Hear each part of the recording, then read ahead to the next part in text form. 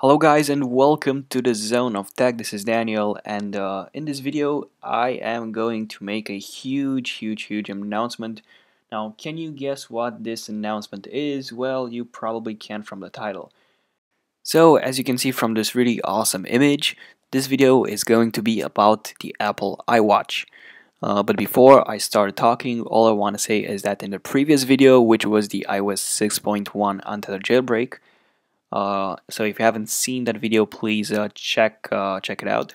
So in that video, I asked you guys a question, which was, what iOS device have you jailbroken using this video?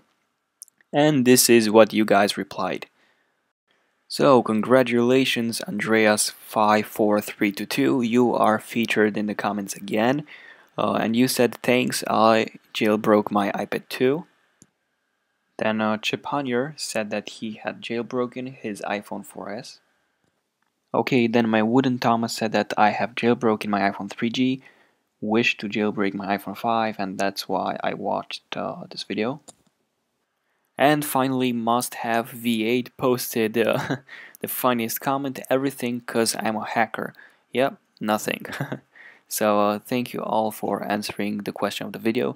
Now if you want to get your comment into my next video, all you have to do is answer the question of the video, which will be asked by me at the end of this video. So stay tuned for that. But for now, let's take a look at the Apple's iWatch.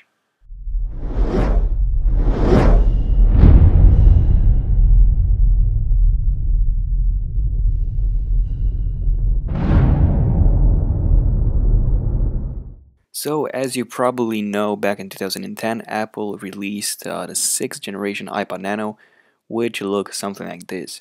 Now, the iPod Nano was the first generation multi-touch iPod Nano, which was small enough to be used as a watch. So, because of this, a lot of wristbands appeared for the iPod Nano 6th generation, as you can see from the images. But those were not official.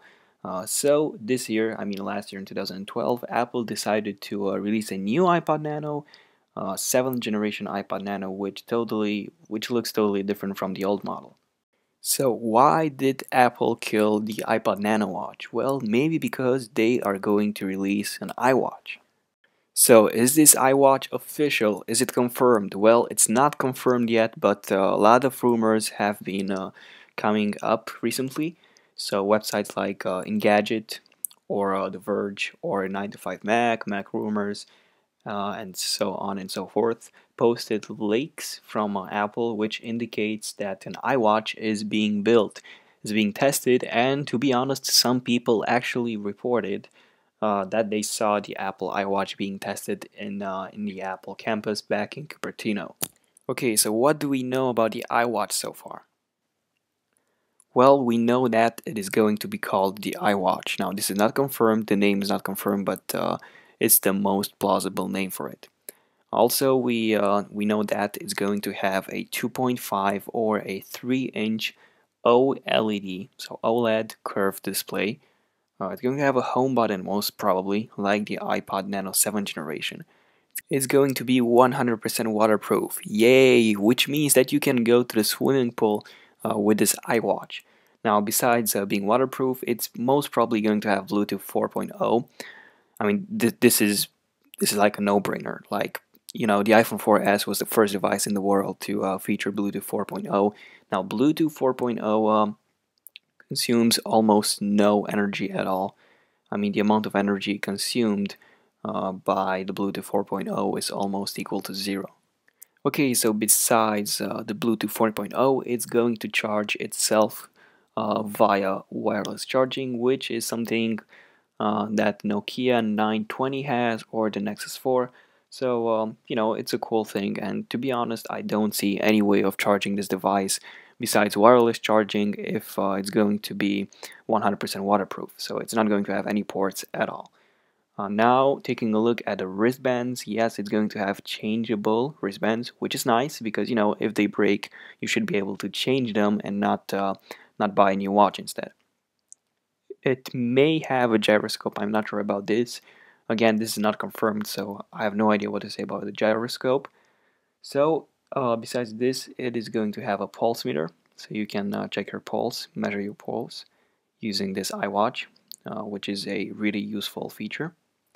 Also, it may run a version of the iPad Nano 7th generation operating system, which is a lot similar to iOS. It's not actually iOS, but you have those rounded icons which you can click, you can move around, you can wiggle, you can change to pages and stuff like that. So it's a lot like iOS. If you don't know how that's like, just check it out on YouTube. Now, besides that, it's most probably going to have Siri, so you can talk with the iWatch. Maybe, again, I'm not sure about this, third-party apps. Maybe it's not going to have apps at the beginning, but later on it might have some apps. And again, this is 100% confirmed. I mean, it's a no-brainer. It's going to connect with your iPhone, iPad, iPod Touch, maybe even iPods wireless using Bluetooth. So you can check your weather, view the notifications, access the email, and stuff like that. So again, this is how it might look. So a 2.5 or a 3-inch multi-touch, probably Retina display. Now it will most probably come in black and white or black and silver. So this is a rendering of the black model, and this one is a rendering of the silver or white model.